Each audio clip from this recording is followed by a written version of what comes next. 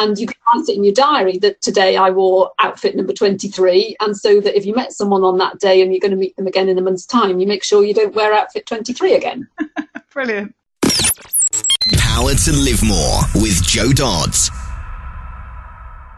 Welcome to the Power to Live More podcast, all about productivity, organisation, well-being, energy and resilience.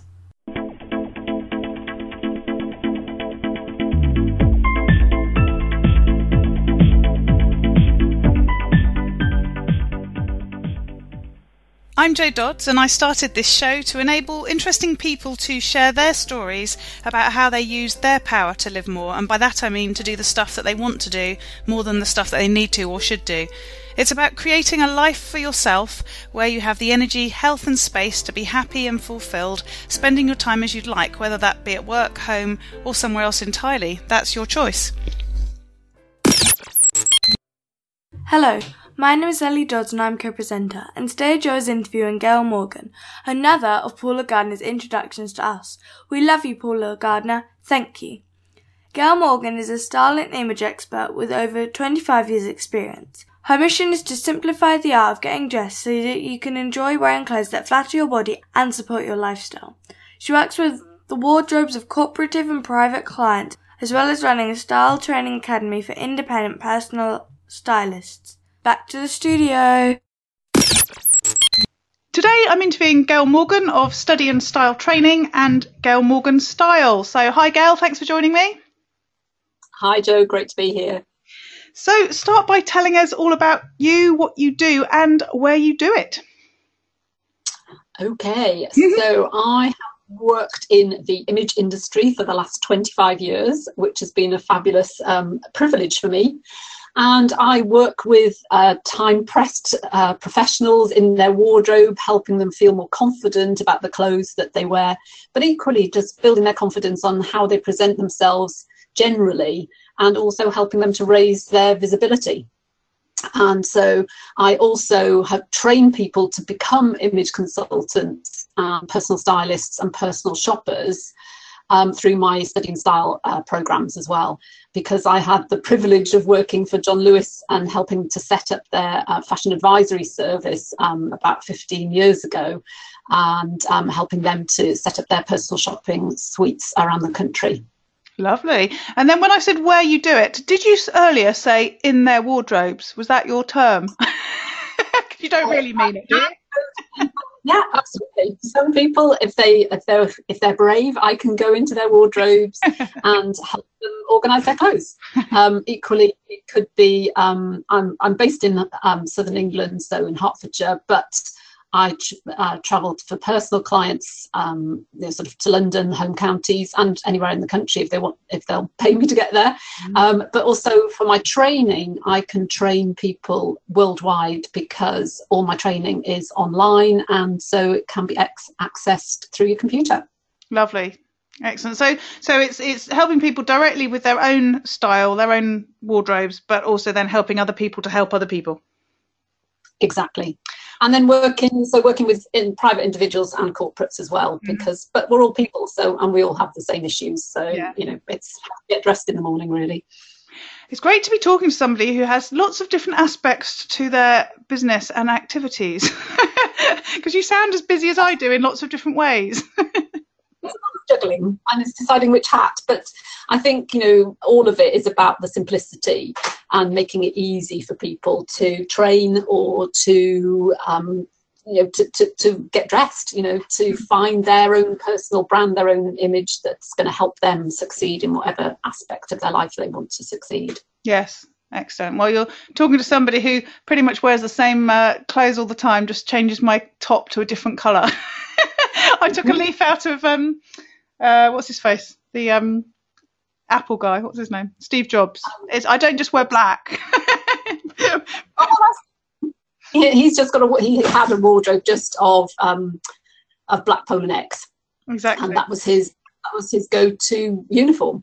And for some people, that's great, and it's a great time saver as well, because you don't have that decision to make in the morning, and it doesn't have to be necessarily as extreme as he had.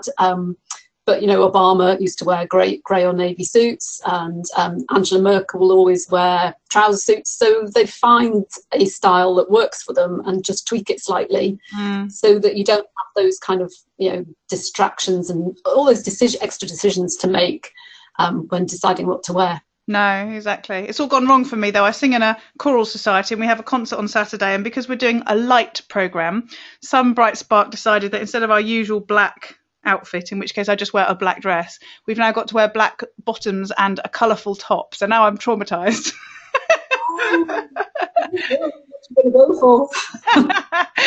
So yes, there we go. So talk about what your sort of daily routine, your sort of working life looks like. I imagine a bit like me, you've got different things for different activities because you're travelling as well as being at home and that sort of thing as well. So I guess there's never a typical day, but give us a sort of flavour for the sorts of things you're doing, how you're working with people, and how that impacts how you do that. Yeah, there isn't a typical day because if I'm training face to face or I'm going to a client, then obviously I'm not going to be in the office. So those days, excuse me, are going to be different. But if I've got office-based days, I know that I work best in the morning. And if I need to write something, if I need to really get my head down and focus, I've got to hit the ground running as early as possible. Well, not as early as possible, but as soon as possible. Yeah. And I've really, got to switch everything else off, all those sort of things you may have heard from other people, but it works. And, it's amazing. You can I've achieved so much by 9:30 and you suddenly go, gosh, I've still got the whole morning ahead of me. But I've done all of the written bit that I needed to do, or I've written 3 blog posts and I've got them out of the way. So that definitely works for me. And amazingly, I seem to suddenly get another sudden burst of energy about 4 o'clock in the afternoon as well. So I kind of, I think understanding the best times for you in a day and when you're most focused is great. And there'll be other people who are able to work into the night, and that's fine for them, but for me, I know that I'm best tackling the tough stuff first thing and having that focused time and switching off from, social media interruptions as far as possible, because I know that's my biggest time suck is email and Facebook. Yeah. And when you're traveling, how do you sort of stop yourself being overwhelmed by not having that sort of time that you might have if you're in the office? And by traveling, luckily I've got a VA and a part-time assistant, so they can take up some of the slack, of the office work in that sense. Mm-hmm. And again, I think just if I get the opportunity to have a bit of space and do some writing, then great. But when you're training, particularly, the energy is so absorbing when you're actually training that you've got to give rest in between. You can't be trying to do too much work. No. And I've found that actually it's almost counterproductive. So I'll check my emails. I'll make sure that they're kind of organised, and I've scanned them and maybe read some of them. But other than that, I wouldn't try and do any other work. No. Because when you're training for days at a time, if I'm doing one of my long courses, I'm not going to want to be trying to be interrupted or writing something else. You've got to focus on what's happening and also on the people who are on the course. Yeah. So what about the end of the day? So you get your sort of burst of energy at 4 o'clock. Do you have a sort of hard finish time, or do you sort of vary that again depending on what's happening? My hard finish time is 7 o'clock. Absolutely, that's when I finish, and it will usually be earlier. But I've made a vow that I'm not working after 7 o'clock. Mm-hmm. I say that. Occasionally I might have consultant calls or something like that, because I do a monthly Q&A call for my consultants, and I vary that between a lunchtime and an evening call. So that I can hit people at different time zones. But other than that, I I'm not good in the evening for concentrating, as I've just said, so that's definitely going to be my downtime. I'll go to the gym, I'll go to Pilates, I belong to a choir as well, or I'll just relax, so that's what I'll be doing after 7 o'clock, or as I say, sometimes I start at 6, so I'll be at Pilates at 6 o'clock, so that's it. Yeah. So let's talk a bit about how you make sure you get the stuff done. You've already mentioned a VA and an assistant, which is obviously, not everyone can sort of afford to invest in that within businesses, but those people that can really sort of ramp up the sort of work that they're doing, and also, focus on the stuff that they're good at and want to do, and in effect outsource the rest of it. Tell us a bit more about that and about how you get things done, how you manage a to-do list and that sort of thing. Well, definitely delegating some of the tasks you don't like is good. That really helps. So as soon as you can afford it, I would definitely recommend it. But so do you mean technology that I use, or kind of just things that I do? Yeah, all of the above. So what I've found technology-wise is good is certainly sharing documents with my VAs is Dropbox, because that's great to share docs in that sense. And also one of my VAs does most of my social media updates for me. And so she uses it mostly, Hootsuite, to schedule posts and things, but we'll write it together. We've got a spreadsheet that I'll check through, and then she uploads that from onto Hootsuite from the spreadsheet. And so we've got that spreadsheet which runs, it's continuous, and so I can check back to maybe posts that we've done in the past off there as well. But she loads it, and then I will go in at certain times of the day and just double check what's going on Facebook or on Twitter. We use a little bit, and we're upping our presence on LinkedIn. We're just about to start to do that. So I will go in those places a couple of times a day and comment or add a bit more or add another link to something, so that again we're keeping on top of the social media that way. Yeah. And what about sort of personally getting stuff done? Do you have a to-do list, or do you use technology for that, or bits of paper, post-it notes? I'm still a bit of a post-it note girl, I'm afraid. I do have as an extra as well, so interesting. I seem to be using a lot of post-it notes at the moment. I do have a big A4 size diary, and I tend to write my to-do lists in there and then transfer them over. I'm working through The One Thing at the moment, the book. Love it. Yeah. So we've just been honing it right down to, I don't know if you've read a book called Does It Make the Boat Go Faster, or something like that. But I don't know if that's the name of the book, but this guy he was on the Olympic rowing team. Yeah. And they had a phrase that anything that they were doing whilst they were training, because I think they were sort of in bronze medal position, but they wanted obviously to be in gold. Yeah. And so they didn't have long in their preparation, maybe a few months. And it was like everything that they did in those few months, is it going to make the boat go faster, was their phrase. Yeah. Almost like, is what I'm doing going to get me to my ultimate goal? But it's just a nice kind of term to kind of use, and you can almost write it up on your wall and say "boat faster?" ? And it just kind of, from the productivity point of view, it stops the faffing, and I think that's kind of linked to The One Thing as well. Yes, and in that's where they talk about what's the one thing you can do that either it means you don't have to do everything else, or I can't remember what the phrase is now. Yeah, what's the one? Oh, yeah, it's. I can dig it out. I've got it on the side here. But yes, so if I don't do anything else, it's going to take me to the ultimate goal. Yes. But yes, it's great sort of having the one goal and then the goal below that and then the thing below that, and it just makes you. I think when you're multitasking the whole time, which they completely say don't do. Yes. It's focusing on one thing, which will get you to the next step. Yeah. And then, but they've got the big goal to kind of aim for as well. Yes, and they use that analogy, don't they, of the dominoes, that if you hit the one domino, what does it then sort of lead to? So it's a great book, isn't it? Yeah, I'm about 2/3 of the way through at the moment, so I haven't quite got to the end of it. But that's certainly helped me to restructure my thinking for the rest of this year, to think about where I'm going. So that's really good. Yeah. So I'd recommend that one. Cool. And the other thing I use really, really effectively is the Google Calendar is my lifesaver. So again, I can block out and schedule times for me as well as times, obviously, when I'm meeting people, but blocking out sections in my calendar to do stuff rather than just, so I'm always having a meeting with myself rather than with somebody else. And also sort of blocking out time saying, do not book in anything here. This is an office day, stay at home, do nothing else kind of thing.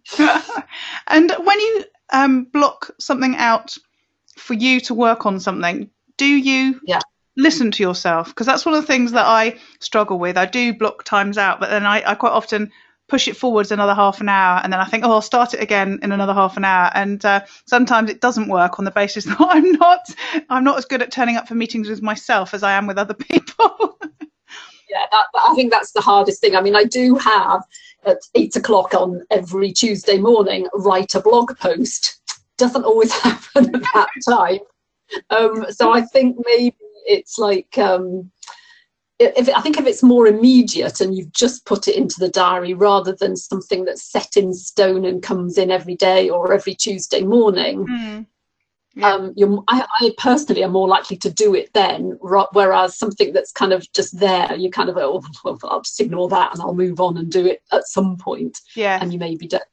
I know exactly what you mean. I had made myself laugh this morning. I'd planned in to walk down to town and do a bit of work that I could do on my phone in a coffee shop, thinking, I'd sort of get some steps in, have a bit of a lush time in my favourite coffee shop, and get some stuff done.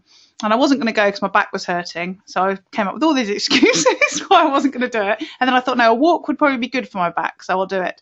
And then it went completely wrong, because I had a really good time, did a lot of work, and then bumped into one of my choir members and spent the next 3/4 of an hour chatting to her about stuff that's happening with the choir and everything. So I came back having expected to do this like deep work when I got home, and had run out of time, and it was my time to get on my call with you. So I have to remember that with the best will in the world, popping into town may not be the best use of my time, because I know lots of people. And I know I've got a couple of cafes that I like to go and work in, and you kind of go, no, I'm not going to go there because I'm bound to bump into someone, and it's the same effect. Because that's the other thing, and is the phone, because the phone can interrupt you. So if you can, I mean, try and get a telephone. I've got a telephone answering service, so that if I want to ignore the phone, I can. And it goes through to them, and it's not extortionately expensive to do that. Or you just set it to a nice answer phone message, so that again, in that focused time when you're working, you just try and ignore all those distractions. Because I've read all sorts of things, that if you get interrupted, it takes you so much longer to get back into the flow of where you were when you were interrupted than if you just let it go. Yeah, exactly. I use an answer service as well, which but mine is on all the time, just because I don't like answering the phone. But it can really make a difference, can't it? That, as you say, people are still being spoken to and dealt with in the right sort of way, but it means that you're sort of batching the time that you're spending in calling people back and that sort of thing. Precisely. And if, they seem to, I don't get anyone saying, oh, you had a very obnoxious kind of person on the switchboard. They're always really, helpful and everything. So that's good. So you're talking about the work that you do with clients regarding your wardrobe, their wardrobes and that sort of thing. While we're talking about sort of managing your time and so on, tell us a bit more about how what you do can help them to perhaps be more productive. I mean, we talked a bit before we came on about how getting up and out of the house can be quicker if you're more organised with your clothes and that sort of thing. So tell us a bit about how what you do fits with that too. Well, again, when you know the sort of clothes that suit you, when you've got those clothes in your wardrobe, and they not just suit your body or your colouring or your body shape, as I say, but they're right for your lifestyle as well, and for your job description, all those elements, and the image that you want to project, then it becomes a lot easier to choose the clothes to wear every day. And it's making sure that as I said, if I go into someone's wardrobe, I'm going to clear the clutter basically, so that what's left in their wardrobe they could potentially wear the next day. And then I have a series of wardrobe management charts as well, where if they want to, they can start to create outfits using, usually it's like a pair of trousers or a skirt or a dress, or it could be a suit or a jacket, but you can build outfits around that one key item, and you can list them, and you can list the accessories. So if you wanted to, you could say, right, today I'm going to wear outfit number 23, because you've got it all in a file, and you can write it in your diary that today I wore outfit number 23, and so that if you met someone on that day and you're going to meet them again in a month's time, you make sure you don't wear outfit 23 again. Brilliant. So, you can go down to whatever level of organisation and planning and structure that you want to, but basically if you've got a wardrobe it's limited in the sense of, usually it's limited by colour, in the sense that you've got colours that all coordinate with one another, so that you're not trying to match this odd pair of shoes with that outfit, with that bag, with that necklace, with that tie of your guy, so it just depends on your colouring and your business and your life as to what we would put into that wardrobe, because not everyone's going to have the same wardrobe. And that's what makes it interesting for me, obviously, because I make it different for everyone, so that it reflects them and their lifestyle. I love that you can go to sort of, one extreme to the other. I guess, you're talking with people about colours and styles that suit them, and they can be very flexible and fairly disorganised in the wardrobe with that information in mind, right the way through to, as you say, outfit number 23. But it still would work, because, I often talk to people about packing a suitcase, and that's an extreme capsule wardrobe, if you like. Yeah. Because you're just taking a limited number of clothes with you away on holiday.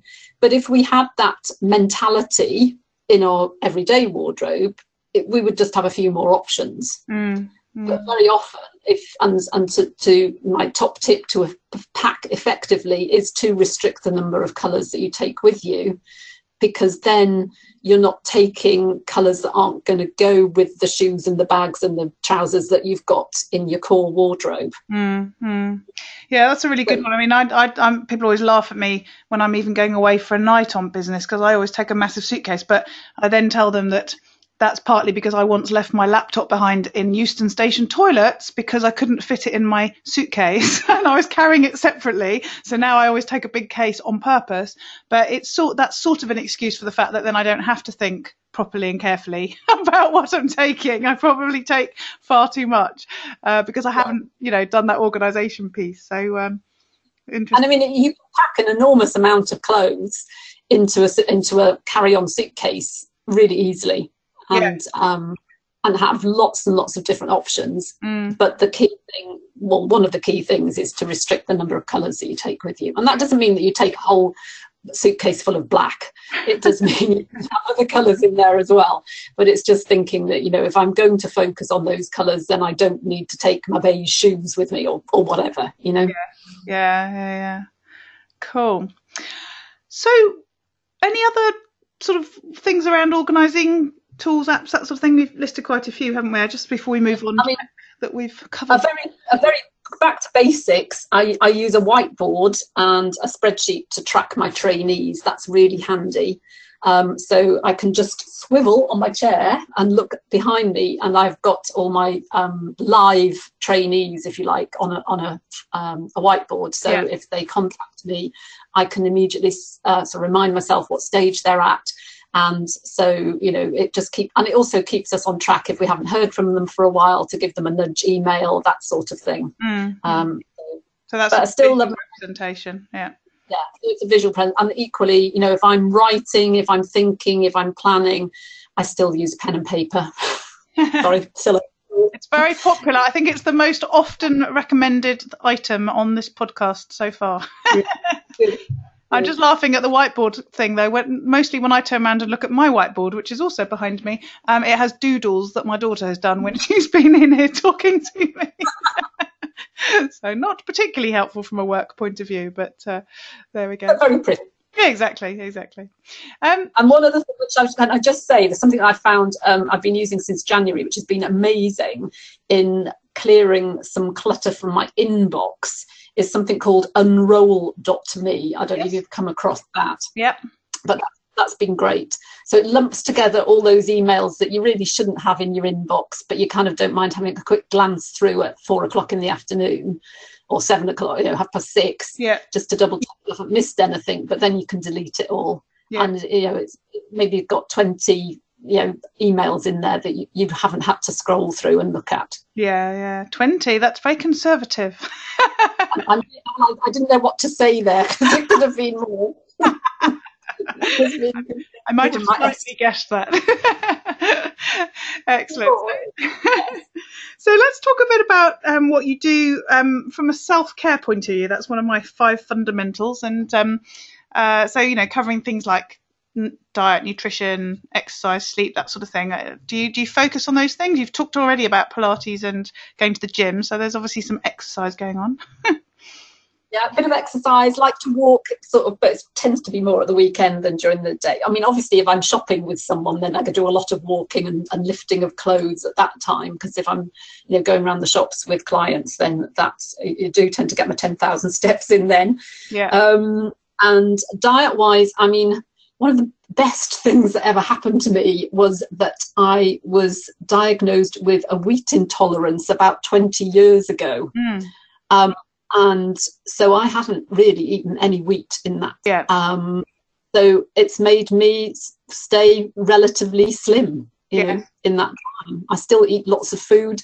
I do eat healthily, but I just don't have bread and pastries and things like that. And so you gave it up before it became trendy. I can tell you it was an awful lot harder to eat 20 years ago now. So it's been a revelation from that point of view. Yeah. But that definitely helped. I mean, obviously that's not going to be the same for everybody, but that certainly helped me for sure.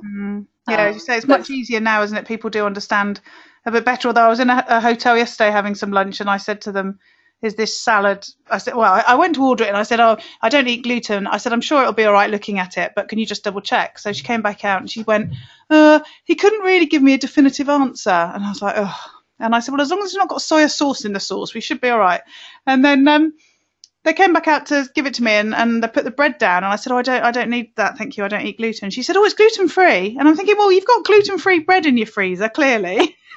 And you knew that I was not going to eat gluten, but you still couldn't tell me about a salad. Yeah. But there we go. So a bit like, I suppose, when vegetarian people used to go out and always get just cheese omelettes. Yeah. No, not even. Well, I suppose, they could have omelettes, couldn't they? Cheese salads, because that's all anyone could think of that was an option. So it's much better now. It's much more, many more options. Yeah. And then, as I say, manage my energy by working when I can. And I something that somebody else kind of recommended earlier this year was to switch off all kind of mobile devices, so laptop, iPad, phone at 9 o'clock in the evening, and to give yourself or give yourself a good hour before you go to bed. Yeah. Online, and that again has such a simple thing has really helped my sleep. And so tell us more about that, because I think we hear that advice a lot, and I had Rachel McGuinness on doing a webinar last week, and obviously that's one of the things that she was advising. It's interesting to know that you did see that difference, so it wasn't just that it seemed like a nice thing to do and you've done it, you've actually seen evidence absolutely. Continue doing that. Yeah, I was doing more because it was through a menopause coach actually who was recommending that, and I know Rachel said it as well.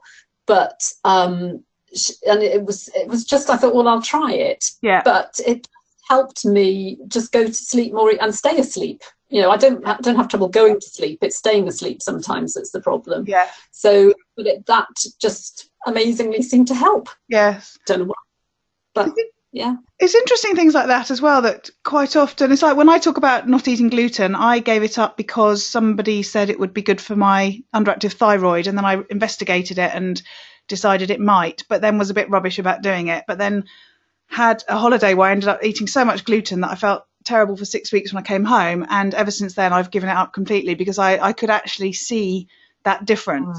Wow. And it's interesting that a lot of people hear stuff and they sort of discount it because they say, it's hype, or everyone says that, or oh really. But actually, if you try these things and do yourself a sort of a before and after, and actually sort of look at how you feel or what the issues were, and then look and see if it's changed, a lot of these things actually do the trick, but you just don't bother trying them because you just think it must all be hocus pocus or whatever. I don't think that's a technical term, but you don't do it for longer. But I mean, and I'm not, I don't take my phone to bed or anything like that, so I never had sort of tech in the bedroom. Yeah. So it was like, so it wasn't like I was it was just purely doing it, sitting watching telly, browsing through your iPad, Yeah.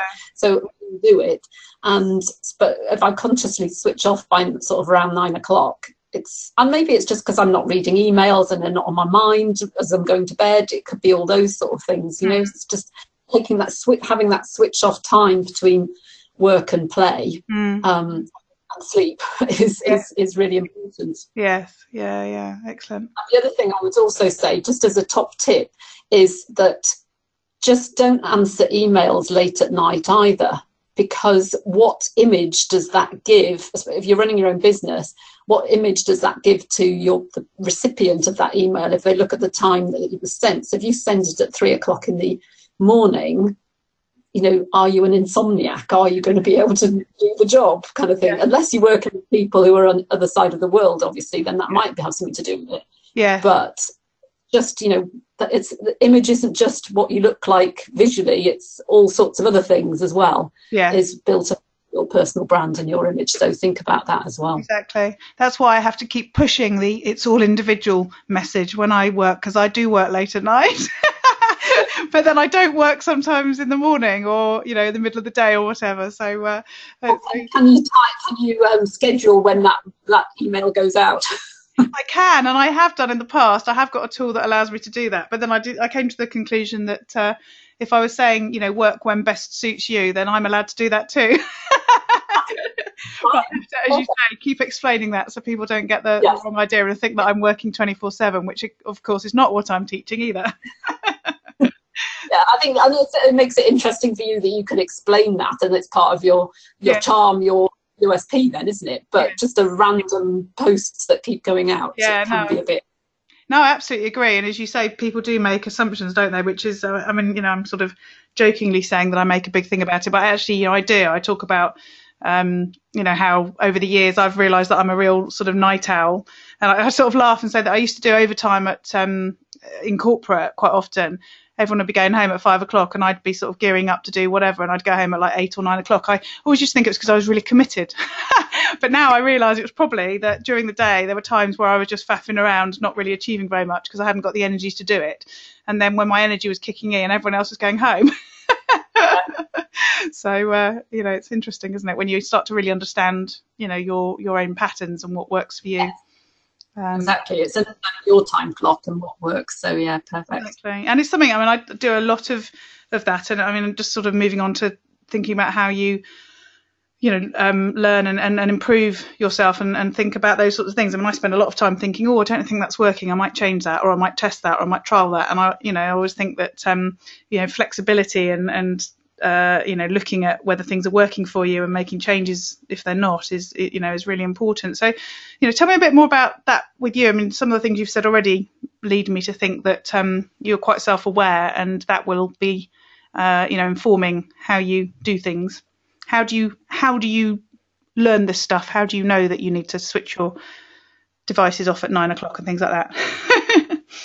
I think it's just being aware of new things and probably more with the people I network with and the people I sort of encounter in the online world as well as in the physical world. And I learned from them, and I would definitely say I'm a lifelong learner in that sense. And just looking at, and I think as business owners, we're always looking for tips and helps and guidelines that's going to make something easier. Yes. And if we can find whatever that little nugget of information might be, then let's do it. And being open to trying it, like you were saying, let's just try it and see, and if it makes any difference, then incorporate it and build it as a habit that's going to help you. Why not? Don't think, and also being aware that what works for one person might not work for you as well. Yeah. So you can kind of try it and try it and try it. If you think, no, this really isn't for me, then fine, it doesn't matter. Absolutely. Find a way. So you talked about the book that you're working through, and I loved that phrasing as well. You didn't say I've read a book, or I've read a book and I'm thinking about the concepts. You said I'm working through it. Yeah. So is that something that you have done regularly? Is that something you sort of make yourself do, or is it just for this book? Or most people read books and never implement them, don't they? Absolutely. And I have don't worry, I have loads of books on my bookshelf. And I think by some sort of osmosis, I'm going to glean the information. But sometimes some books, I've sat down and read a few of the books and just fallen asleep. But this one has kept me going. So I think that's a good one to kind of a good recommendation. Yes. For you. And then other ones that I found that I found that have been really useful actually.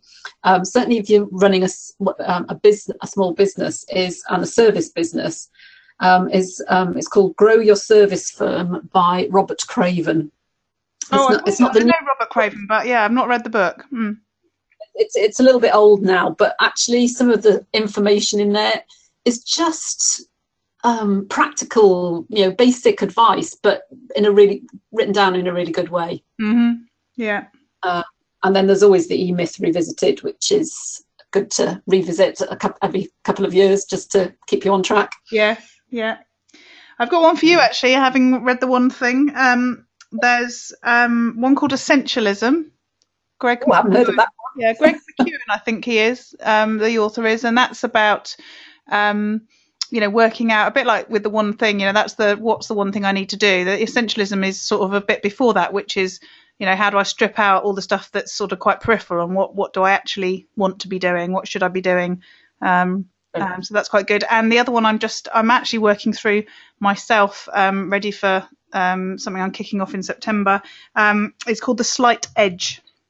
And that's where he talks about, it's relatively simple to be successful or a failure, either way. And what actually sort of is the thing that creates that difference. And he talks about it being a sort of philosophy of just sort of keeping going, small sort of daily incremental actions towards wherever it is you want to go, and keeping going. And the keeping going bit, I think, is a really key piece of advice, because I think quite often we give up early thinking, it's not going to work, or I've done it 10 times, whatever it might be, and it doesn't seem to be working, and then we give up. And so he talked that I can't remember who used to go on about not, when I say the tipping point, I don't mean Malcolm Gladwell, but there was somebody who used to talk about, you're always this close to success, but people stop just before they get to the success, don't they? Napoleon Hill, actually. I think that and you always think, oh, shall I just keep going? I'm nearly on the precipice of this. This must be nearly there. So I'm not going to give up yet. So it is about working through the bad times as well as the good times. So and figuring out, I'm being generally inquisitive about how you can change or adapt or improve things. Yeah. It's so hard, isn't it? That do I keep going, or am I flogging a dead horse? That's a real pivotal point, isn't it? There must be an answer here somewhere. So on that theme, what about if things don't go right? When you have a bad day, how do you deal with that? Well, I would honestly, I might go out for a walk, or I might have a glass of wine, to be honest. But one of those two probably, or if I'm feeling kind of energetic, I might just put on some loud music and do a bit of dancing or something like that. I like that one. Yeah. A bit of disco funk or something should do the trick. So yeah. And is that in one of those dance as if no one's watching or whatever it is scenarios? Yeah. Oh, lovely. And what about on a day when you end the day knowing that you have lived more? And I always say that's about sort of doing the things that you really want to do, not necessarily the things that you have to do or that you should do. What does that day look like? Oh, look like? What have you done? Whichever's easiest to answer. What I've done is I've worked with someone and made a difference.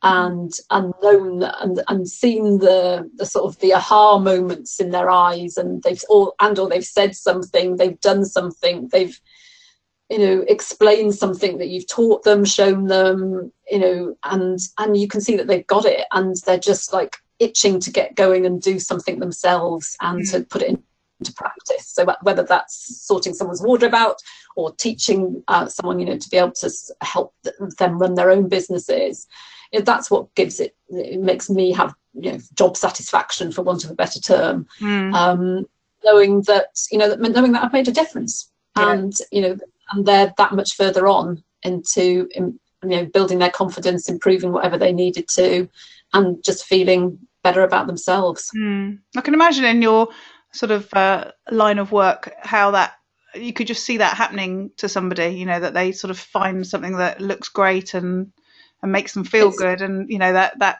just has such an impact, doesn't it?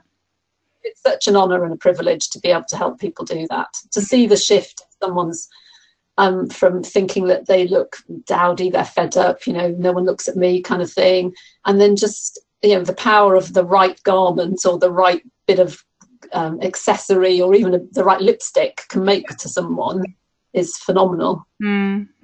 Lovely. Excellent. Well, as ever, the time has flown and we've come to the end of our interview. So tell us how people can find out more about you and how they can connect with you. So if you're interested in seeing me privately or through your company, then gailmorganstyle.com is my website there. Or if you're interested in doing some training, then studyinstyletraining.com. Lovely. Thank you. So thank you so much for joining me. It's just been really interesting as these things usually are, but you've, as ever, given me some new stuff as well. I've got things to go away and look up now. I've got some books to go and buy, so thank you very much for that. We always like to exchange these actions following what's supposed to be a nice little chat, but you always have to go off and do something afterwards. Lovely. Thank you, Gail. Thanks, Jo. All this information is available on the show notes on the website powertolivemore.com/ in this case 46. And the website is the place to go if you want to find out how I can help you to improve your productivity, organisation, well-being, energy and resilience, your power to live more, and that's do more of what you want to do. I've been mentioning for the last few weeks that I've got a new course that you might be interested in signing up for. I'd really encourage you to hop over there and sign up. It's free at the moment, and you can get to it by going to powertolivemore.com/simplify free. The course is divided into 4 weekly sections, and it starts with thinking about why you want to do the course and why simplifying your life can be helpful to you. It helps you to think about finding the time. It talks about self-awareness and thinking about how you improve your life. And then there's a section about discovering your purpose and passion. And then you move on to planning your best 12 months ever, and that's from whenever you start. It doesn't have to be a January thing. It doesn't have to be a calendar year. It can be from whenever you get to work on that. And there's a section for vision boards if you're the sort of person who'd be interested in doing something like that. It talks to you about how you can do that and some of the options you can use to do that, whether that's offline with bits of paper and glue and the like, or whether you want to use online versions. There's a section about manifesting and belief, which might be a bit woo-woo for some of you, but well worth having a read through at least. And then there's a whole section in the third week about simplifying and decluttering, and it talks about how you can simplify your life and start to declutter some of the things in your life around physical items, your actual things that you spend your time doing, and also your digital and computer parts of your life, because that also can be something that gets cluttered, and also what you do in terms of your mind. Today I took a whole bootload of stuff to the local charity shop, so I'm feeling like I've done well on my decluttering so far in the last few weeks. Then the final week, there's a section on motivation to change, with some tips around how you can keep yourself motivated, and then a whole section about the fine art of saying no, because sometimes that's how we simplify our life. We just make sure that we don't say yes to too many things. And then a final section just to summarise what's gone on throughout those 4 weeks. So I'd really encourage you to sign up for it while it's still free. As I say, it's powertolivemore.com/simplify free, and there's no time limit. You don't have to complete it in 4 weeks, so feel free to just sign up and do it at your own pace. And there's comments on every section, so if you've got questions and thoughts and things that you want to share, you want to have some interaction with me, then please do. I'm having quite a few interesting chats with some of the people that are going through the course at the moment. So as I say, if you'd like to go to try it out, it's powertolivemore.com/simplify free. So again, the link for the show notes for this show is powertolivemore.com/46, and we look forward to speaking to you next time. Use your power to live more.